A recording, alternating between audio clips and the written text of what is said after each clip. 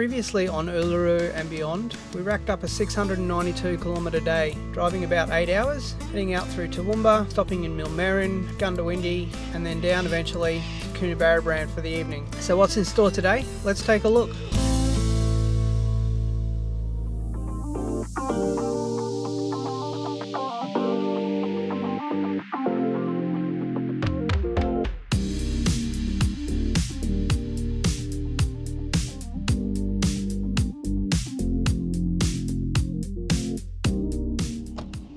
Well, good morning. It's day 2. We decided to get up really early this morning. I don't really sleep very much anyway, so I'm usually up at about 1 or 2 in the morning, so I decided to get going around about 4. We set off early this morning from Coonabarabran. It's been a lovely drive so far. We've just done a couple of hours now and we're here at Nyngan. I think we're just going to keep going all the way to Cobar this morning, hang out there and dry everything out, dry the tent out because it was very cold last night. There was a bit of frost. We might go and check out the mine there and maybe continue on to Wilcannia today, not really too sure. May even go all the way through to Broken Hill, not really sure. We're just going to see where we get to today. It was quite a large day yesterday, 700 and something Ks in about 8 hours driving, so we'll see how we're feeling later on today. All right, well, let's get back on the road, hey? There's a couple of nice little places here in Nyngan actually. You've got the Big Bogan, which is a definite must-see. You've also got a couple of old stagecoaches and whatnot here as well, which is kind of nice. And there's a map, as we saw in the beginning of town, which lets you know where everything is and all the places that you can see here. There's a lot of little country towns that are like this that have got lots of really cool places that you can stop in and have a look at. And quite often you probably just end up driving past them because, you know, they're a little bit off the highway. But it's been really nice to hang out here for a little minute and get some breakfast. All right, well, we're going to get back on the road now.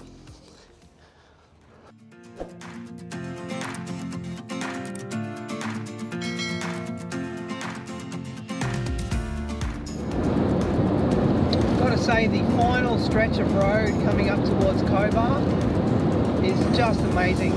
Perfect tarmac. Dead flat, one of the nicest roads I've driven on. Just an absolute pleasure. And it's been fascinating watching the scenery change and sort of the trees changing and everything sort of getting a little bit more towards red dirt, gum trees, bushes.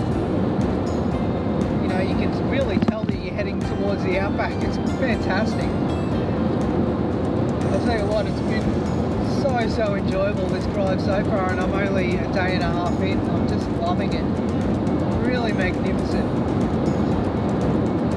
Alright, well, we're just going to head into Cobar now and have a quick pit stop and then go check out the mine. See you in a bit.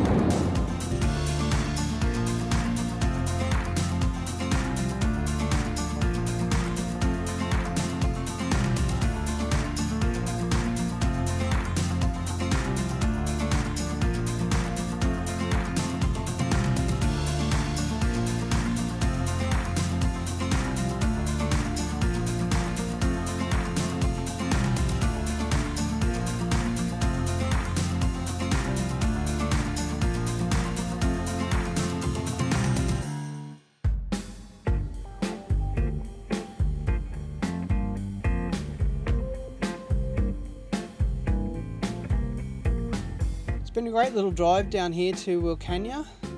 There's been a lot of interesting things written about this place in the media and I've had no problem here at all. We stopped here for about 10 or 15 minutes just to stretch the legs and checked out the historic Wilcannia Bridge here. As you'll see here, this bridge was built way back in 1896 and it's an interesting one because it can actually lift up. It dates back to when paddle steamers that were too high to fit underneath it could actually fit under by the bridge raising up. It's an interesting little place. And as you can see here, the Darling is full of water at the moment, which is quite interesting. There's been a few things in the media in days gone by about the water flow of the Darling here. There's been a lot of rain recently, so there's actually a lot of water in the Darling at the moment, which is great for the locals here because they live a lot of their life around the river. All right, we're going to keep going now. We're going to head back onto the road again and head off to Broken Hill.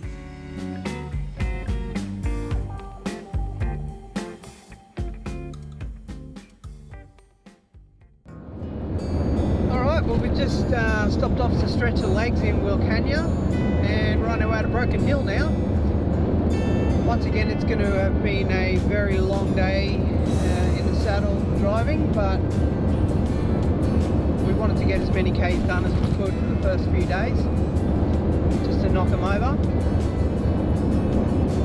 Having never been to the Outback before, I've got to say it's just amazing.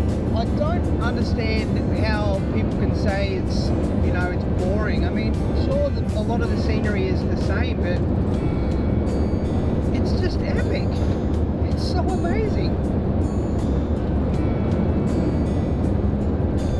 And it's constantly changing too. It's something that you should experience for yourself, most definitely. I'm really surprised at how beautiful it is. So many people have been saying, oh, the drive is so boring, it's just the same thing over and over again, but I've been noticing in the evolution of the scenery and the shrubbery and the grass and the soil and the rocks and everything, and it's been fascinating to watch the whole way along. Alright, well, we're going to get back to driving, and we'll see you in Broken Hill.